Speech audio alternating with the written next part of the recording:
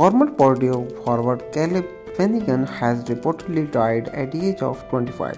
The Allen County Coroner's Office reportedly confirmed that Swanigan died of natural causes. During his 2 years of Purdue, Swanigan studied general education and educational studies. He graduated in 2019.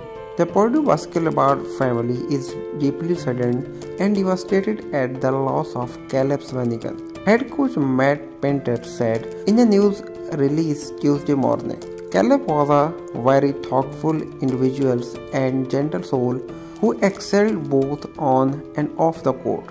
He made a huge difference in everyone's life that he touched, and he will be greatly missed." See you next video. Thank you very much.